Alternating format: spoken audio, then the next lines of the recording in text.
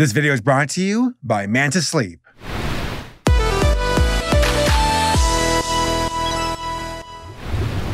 Felidae, one of the most horrific and brutal animated films ever made.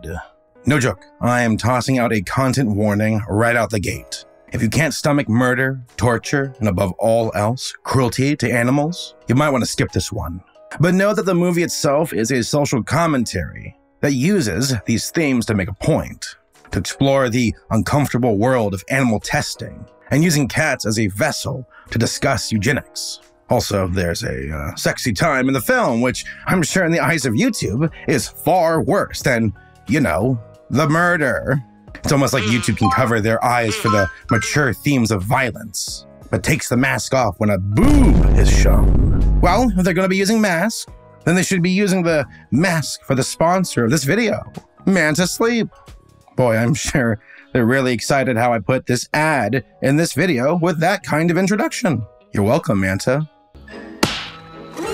What is Manta Sleep, you ask? Yeah, I know you're asking that question right now. You're not skipping ahead of the video. Well, guess what? They make the world's best sleep mask and functional sleep accessories. Like King of the Hill, you hang with propane and propane accessories. But there is more to Manta than that, damn it. Everything they do is fueled by their drive to enable better lives through better sleep and regular naps. Guys, I'll be real, I don't take naps. These guys do. That's just how I'm built. I do sleep though. And I'm with them on this one. You have to have good sleep. Good sleep makes it for when you actually are awake, you know, when you're alive. I'm not saying you're like dead when you sleep. Kind of. But no, when you're awake, you want to have that energy. Good sleep is, believe it or not, very important. And like Manta here's got like the pro nap movement.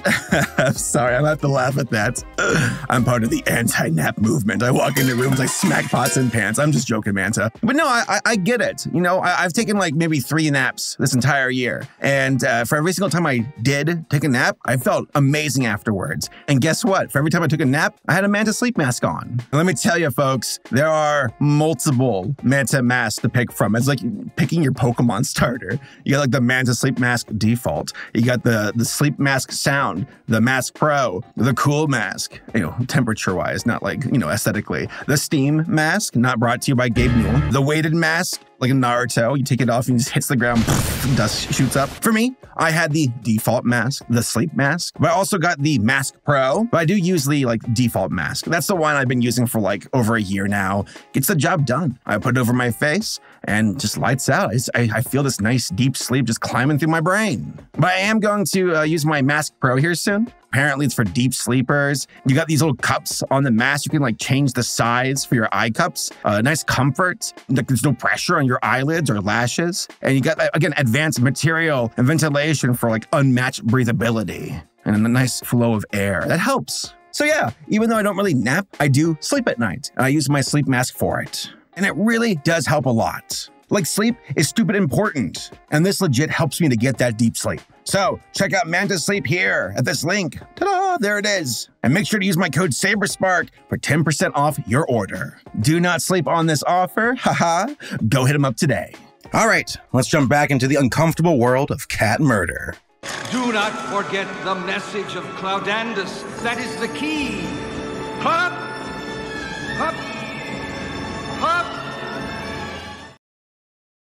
In 1989, a writer named Henri released a mystery novel that went on to claim massive success as an international bestseller. Due to the positive reception, Henri later followed it up with 7 sequels. Now, what kind of story premise could get this kind of public acclaim? Not to mention such a lucrative book deal for the author. Simple. Cats and murder. Exactly what it says on the tin. Originally hailing from Germany, Felidae is a dark and gritty tale following one cat's journey to find a serial killer in his new neighborhood. The author, Henri, came up with the idea while watching his cat explore the Substadt district of Bonn, Germany, which I'm sure I said incorrectly. Also, I have a cold. I'm really bringing my A game today. Quote, I was watching my cat, Cujo, sneaking through the backyards of my neighborhood, and then it was clear to me. A cat like Cujo should be the detective in my new mystery novel, end quote. He continued saying the crime should make sense in the world of cats, fighting with teeth and claws, Not with guns or car chases like Lackadaisy. Obviously, those pussycats need high-caliber ordnance for their dirty work, instead of using their teeth like a real cat. Jokes aside, the world of Felidae was in its own separate parallel world to that of the humans. With a concept like that, along with a pretty hefty cat mating subplot, Henri struggled to find a publisher willing to give his crime novel a shot. When he did eventually get signed into a small publishing house, they only printed around 7,000 copies of the book. They assumed the subject matter was so niche that most people probably would not be into it.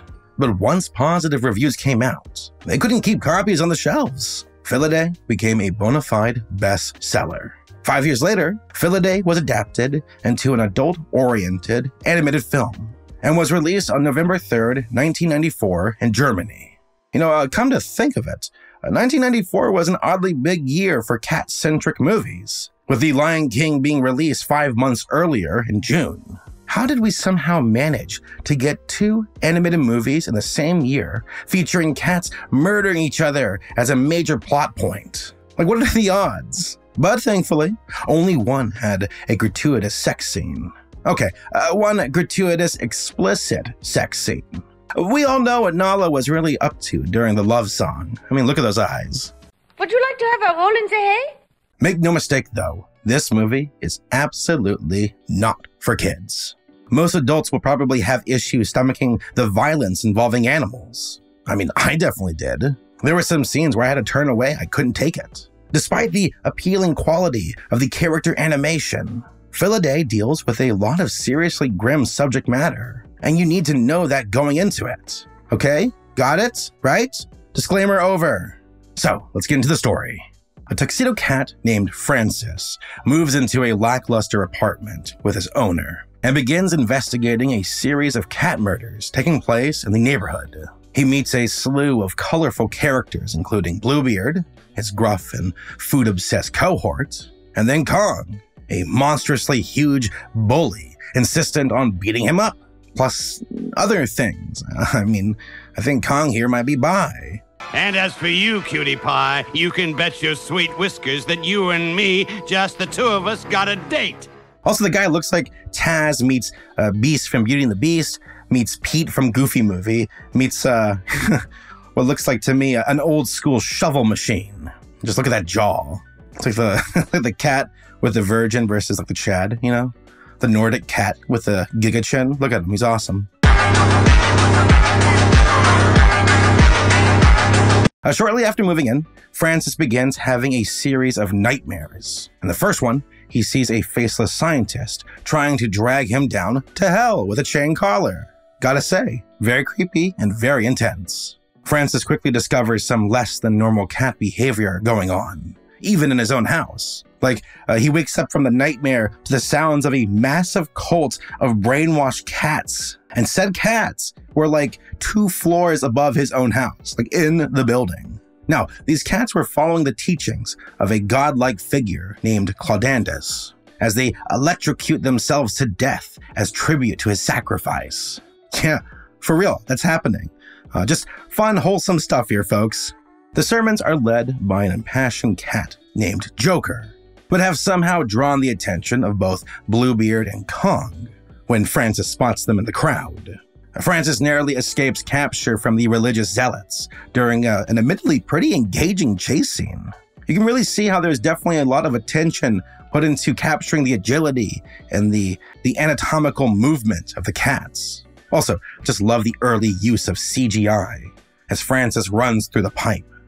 Looking for answers, Francis interviews other cats in the area for information, including a blind cat named Felicity.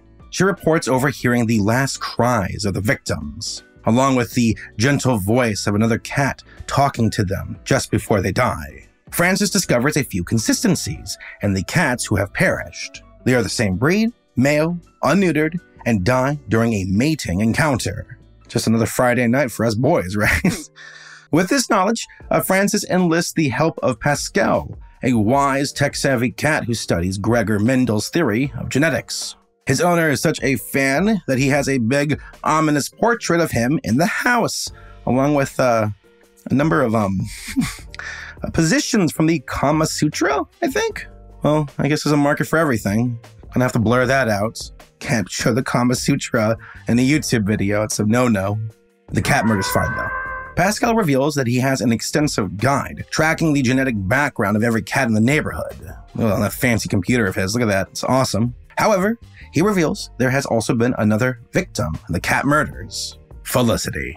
The reveal of her death was shockingly brutal, but they do not hold back. After discovering her decapitated remains, Francis has another nightmare. This time, he envisions a field of dead cats, turned into puppets by a terrifying version of German biologist Gregor Mendel. Now, if the name is not ringing a bell, don't worry. We'll get more into him in a bit. This dream sequence, though, is incredible. I love the use of scratchy visuals and choppy frame rates. It really reminds me of the final animated segment of The Wall. These nightmares are prophetic, with Francis stumbling upon a video diary in the basement the following morning. On it, a man named Dr. Preterius is seen experimenting on a variety of cats, including a scruffy one that becomes their mascot named Claudandus. The doctor becomes increasingly erratic. He's a drunken mess, rapidly losing assistants who can't tolerate the animal abuse any further, and losing funding for his research. Notably, he believes Claudandus has begun talking to him before the tape ends. Yes, Claudandus, talk to me. Fascinating idea. The animal has no sense of humor. What did he say? That I should release him from his cage and face him in hand-to-hand combat? After that, Francis has a run-in with Kong before they come across the body of Solitaire, Kong's mate, along with her unborn kittens. Again, content warning, this is pretty brutal. Like, it's truly a grisly scene that is so graphic that I probably can't even show it on here. Bluebeard and Francis follow a sickly-looking cat from the murder site into the, pun time, catacombs beneath the town. During the interrogation, he's revealed to be Yesiah, the caretaker of the dead. Yesiah was also in the same lab as Claudandus and was freed after an explosion destroyed the lab, leading to a prison break of all the other trapped cats there. Joker lived with him there briefly, but Josiah has been alone ever since. Francis discovers there's a connection in the catacombs. They're all the decaying remains of the murder victims, and it's been going on for years. During his final nightmare, Francis imagines the local cats sitting in reverence to an exotic, sandy-colored cat with blue eyes. Introducing himself as the prophet Felidae, he beckons Francis to join them in rediscovering their roots among the stars. Francis then wakes up and comes across an Egyptian-looking female cat before they have weird, noisy cat sex. Yeah, it's that part of the movie now, and I can't show it. I'm gonna have to blur it out, or you have to watch a National Geographic or something. I will say this, the animators did their homework. As uncomfortable as that is. She goes unnamed, but tells Francis her breed is both old and new. Sounds ominous, but okay. Sex is sex. Bluebeard echoes this, saying he's seen other cats like her around town. But there's something off about them. They're borderline feral and more unpredictable than a standard house cat. Francis decides the only way they can get the answers they need is to investigate Joker. He enlists the help of Bluebeard, and they split up, Francis heading to Pascal's home for research, while Bluebeard talks to Joker. But while exploring, Joker is nowhere to be found in the house. Pascal promises to help Francis and Bluebeard narrow down their list of suspects the following morning. Francis worries about Pascal becoming a victim himself, until Bluebeard mentions he's been neutered and is also dying of stomach cancer. During a meeting, Francis reports their discoveries to the rest of the neighborhood cats, that there have not been just 7 murders, but a whopping 450 over the years. One of the cats, a small kitten, claims that Claudandus is still alive. Her great-grandfather, Joker, told her Claudandus survived when the lab burnt down and killed the cruel Dr. Preterius. Suspiciously, Pascal changes the subject, wanting to pursue Joker before it's too late. Francis heads back to Joker's home with Bluebeard and notices Joker's carcass on one of the shelves. He died willingly, with no struggle or defensive wounds in sight. Back at home, Francis reaches an epiphany. The cat that seduced him appeared to be an ancient Egyptian breed, and he figures this must have a genetic component. By connecting the dots to Gregor Mendel and restrictive cat breeding, Francis and Bluebeard discover Pascal's owner used to work in the testing lab, and the killer is trying to revert cats back to their old roots. This leaves them with only one suspect, Pascal.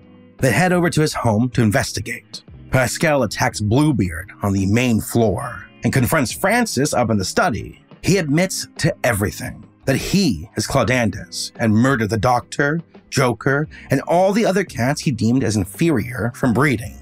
His rationalization of abusing Mendel's theory of genetics was to preserve the racial purity of Felidae, and wanting Francis to be his successor to keep things moving. Claudandus blames man as being inherently cruel and irredeemable, seeing nothing but bad people in this world. Francis calls him out on this hypocrisy, as Claudandus values ancient cats above all else as the superior species, and believes it is his right to kill those that will ruin his plan. Enraged, Francis tries to delete the cataloging program before Claudandus attacks him, launching into a violent battle, complete with a fire in the library. It's serendipitous, but this scene looks straight out of The Lion King. You even got Claudandus launching himself towards Francis, just like Scar towards Simba. But for Claudandus, he gets disemboweled in the process. In his dying words, Claudandus owns his behavior. He tried to right the wrongs of his own past, but did so in an unforgivable way. Francis leaves the burning house, dragging Bluebeard out with him. And that's kind of the end of the movie. Except for Francis winking at the camera being like, hey, I'm gonna go get some pussy. Literally.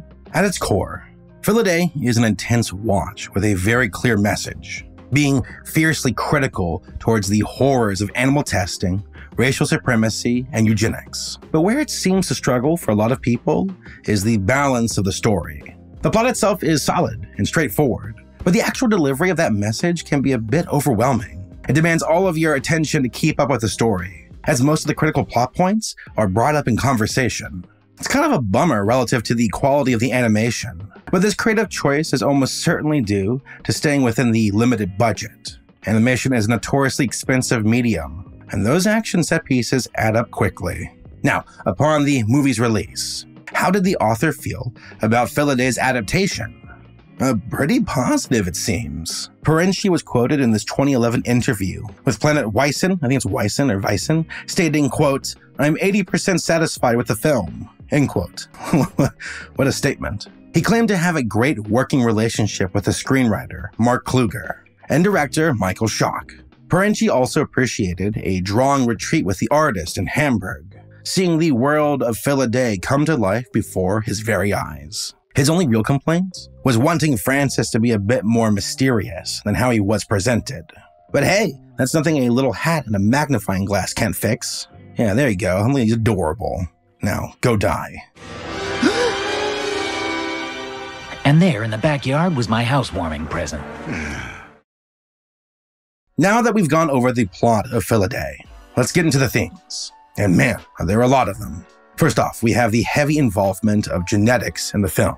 Now, for those who need a reminder or have not taken biology before, Gregor Mendel was a German friar, biologist, and widely credited as the primary scientist behind hereditary genetics, specifically involving the crossbreeding of plants. See, I told you to be back. Mendel made this discovery in the mid-19th century by performing a series of experiments on pea plants to breed specific traits in their offspring. He was looking for a way to control genetic differences like height, seed shape, flower coloring, even the varying shapes of the pea pods. And, pretty cool stuff when it comes to working with plants and species variants. These studies were all based around focusing on dominant and recessive traits. A common example with human genetics is color blindness. If a family has a history of color blindness in their ancestors, it can be transmitted to their offspring, depending on which chromosomes they receive from their parents. These same methods of monitoring dominant and recessive traits were also used with the domestication of animals such as cows, chickens, dogs, and, yep, you guessed, cats. Animals could now be raised to have hardier offspring, higher yields for eggs, and greater varieties of coat colors, disease resistance, and longer lives. Where it veers into rough territory, though, is when it comes to manipulating such traits in human beings. Eugenics is the process of trying to control the gene pool by eliminating traits deemed as weakness in others. These weaknesses are often just a matter of personal preference for people wanting to play God with the lives of others. Regardless, eugenics was, and is, an outdated, unethical, and immoral form of pseudoscience with humans. It's also a justification used by racists and bigots to violate human rights, wanting to shape them to their own warped perspective. Interest in eugenics peaked during the beginning of the 20th century in the UK, the US, and other sections of Europe. Methods commonly used for enforcing it included sterilization, being institutionalized against their will, segregation, and you guessed it, genocide. A certain man comes to mind. Unsurprisingly, during World War II, the Nazis loved the concept of eugenics. The belief in the superiority of the blonde-haired, blue-eyed Aryans was a major focal point in propaganda ads and films. I'm sick of these kind of characters. I think we should kill Hitler. Nazi scientists dedicated a nightmarish amount of their time into finding baseless genetic evidence to prove the superiority of their hate group. They did this by doing countless inhumanely cruel tests on innocent people they had captured and forced to live in the concentration camps. So, the parallels to this in Felidae are very deliberate. Dr. Pretorius and his colleagues use brute force and cat domestication to their advantage. They abuse the inherent trust of humans with the cats to keep them caged up and subjected to gut-wrenching torture, all for the sake of testing human tissue adhesive. Now, whatever medical importance these experiments might have had at first is quickly lost to violence and cruelty. But the inclusion of eugenics is an intriguing concept, given the parallels in Felidae to human experimentation in Germany during World War II. I don't think it's a coincidence that the idealized prophet has sandy-colored fur and blue eyes in the film, and is literally on an Egyptian lion-shaped statue, far above the other characters with their more obvious flaws. Francis struggles to fully understand where Claudandus is coming from, as he has a mostly casual relationship with his owner, Gustave. But his intelligence and resourceful nature makes him an ideal candidate for breeding but an unwilling successor. Claudandus is the way that he is because of how he was treated by the scientists, but he believes humans are genetically predisposed to being evil and incapable of change. Francis, though, is treated with kindness by his owner, but experiences both compassion and cruelty from the other cats, who have their own history with abuse and other external factors. It's that classic nurture versus nature argument. Claudandus had a perverse mission to try to fix these sins of humanity by taking matters into his own paws. He wanted to revert the cat's genetic bloodline back to its roots, independent of domestication, seeing it as the origin of their parasitic relationships with humans. We understand his motivation for this. His trust for humans was used and abused to the point of no return. Claudandus had witnessed horrors beyond what Francis or any of the other cats could imagine. He had endured torture and horrific animal testing, using what time he had in his cage to plot revenge. What's weird is Pascal, before his true origins are revealed, appears to have a cushy life with the doctor's former lab assistant. Sure, the guy has some bizarrely sexual taste in art, but it's a pretty nice accommodation relative to his time in the lab. However, the damage was done. Knowing he was sick with stomach cancer, Claudandus used his influence and intelligence to rapidly kill off those he saw as weakening the gene pool, an extreme form of revenge, but one leveled against the wrong enemy. Claudandus may have believed he was protecting other cats from the same fate to make them more feral and able to kill humans who destroyed his innocence. But in reality, Claudandus became more like the humans than he realized. There is no justification to make up for killing hundreds of his own kind seeing the bodies of his victims as inferior obstacles. Even after successfully killing Dr. Preterius and escaping the lab, Claudandus was still intent on getting revenge by any means necessary. He found out far too late that two wrongs don't make a right, and ended up dying for his cause, with everyone in his orbit having to suffer for it. Joker was his outspoken propaganda minister and misled others into ritual death sacrifices, still not making it out alive. Felicity was an outsider, a hermit living only with her human and helping Francis with information about the cult, but was killed shortly afterward.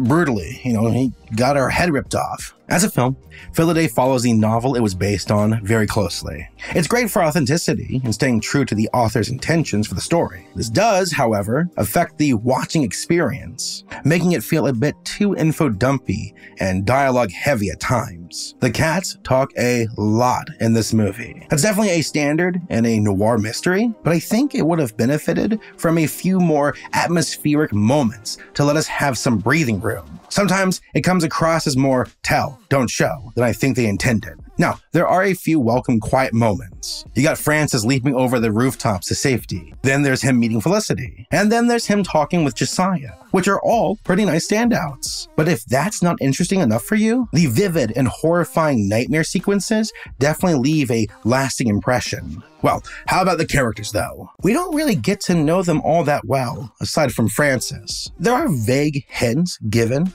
to the extent of their relationships, but there's way more emphasis placed onto the story instead. But that's a pretty common struggle when adapting a book to a movie format. Some details need to be cut off for time, but it's a delicate balance finding where there's still enough attention being paid to keep the plot engaging. Felidae is far from the only book series to use animals as narrative allegories for real situations. Some of the most famous examples include Richard Adams' Watership Down, George Orwell's Animal Farm, and to reference another World War II contemporary, Mouse by Art Spiegelman. All of these books utilize marginalized characters in the form of animals for a reason, to examine and criticize political and cultural movements and their lingering effects on society. In the case of Mouse, Art Spiegelman made deliberate choices for the animals correlating to specific ethnic groups, mice to represent the Jews, cats for the Nazis, and pigs being Polish citizens. His message was to show how dumb it was to divide people up like animals, how it was a self-destructing metaphor, and it's there to reveal the inanity of the notion itself. Personally, I did notice a pretty distinct difference in the quality of the original subtitled German version versus the English dub. The characters in the English dub tend to talk over each other quite a bit, and there's some lip sync issues as well, which is pretty distracting. But hey, that's Germany for you. They have all the words. Science. Science. Scienza. Ciencia. Naturwissenschaften. Physical copies of Felidae are pretty tough to come by outside of Europe, as it never received a widespread English release. The English dub alone is only available these days on DVDs from Germany and France, and a few tough-to-find VHS copies in Australia. Fortunately though, both complete versions of the film have been uploaded to YouTube. Censors be damned. Felidae was a truly global project. Most of the animation was done by Treceh, based in Germany, but they ended up outsourcing help from 10 other small animation houses to stay on budget. Some of these studios were also involved with other cult classic films like Ferngully and The Pablo and the Penguin. At the time of its creation, Felidae was the most expensive German animated film ever, costing an estimated 10 million Deutschmarks, roughly 5 million American dollars. But due to its bad marketing, it bombed at the box office, and later developed a devoted cult following. That's appropriate for this movie, huh?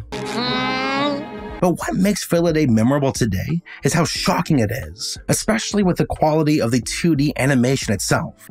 With subject matter as grim as animal testing, the characters have a surprising amount of appeal to their designs, and we can thank character designer Paul Bolger for that one. Previously, Paul worked as an animator on such films as The Land Before Time, All Dogs Go to Heaven, and The Thief and the Cobbler. This would definitely explain the almost Don Bluth-like quality of the animation. The characters all have quite fluid movements, with large expressive faces with a lot of facial nuance. Francis alone could be straight out of a Disney movie in any other timeline. You wouldn't expect to see such detailed amounts of squash and stretch being used in a group torture ritual, but damn it, they had a vision. There's also a lot of attention put into the horror sequences. I mean, it's called nightmare fuel for a reason, I guess. The solution to the riddle is actually very simple.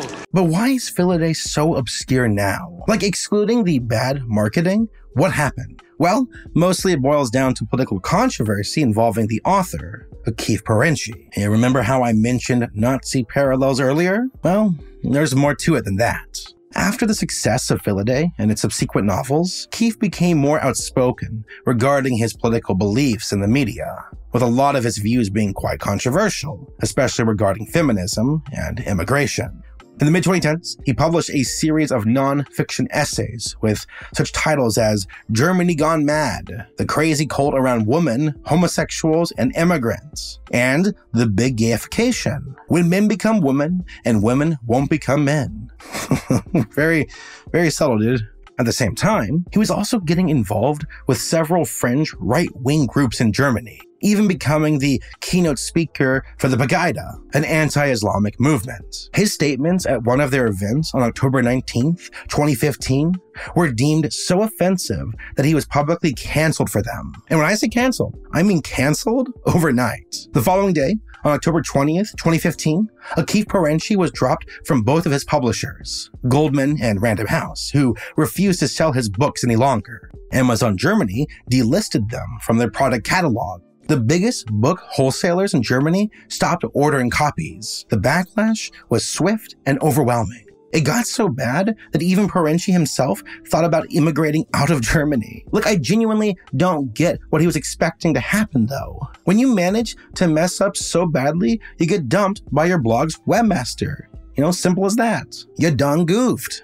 As such, the Felidae book series has effectively been out of print since 2015. Now, you can still find tons of copies of it online, but it's kind of crazy that Felidae managed to go from a bestseller to a banned book within the author's lifetime. It's pretty ironic how much Keith Perenchie went down a similar path as Claudianus did. At one time, he was writing books with a good message, but he gradually allowed hate to control him. He hasn't seemed to work on much since then publicly, but I hope he manages to get a much-needed change in perspective soon. But overall, Felidae stands as a unique animated film for its mature themes and graphic visuals. Yet it wasn't wanton violence. It was trying to make a point, to demonstrate the downward spiral of minds that tread a path of such fanatical thinking. Using cats to tell that tale was brilliant. The same way rabbits were used as a conduit for Watership Down to discuss altruistic leadership in society. There's just something about using animals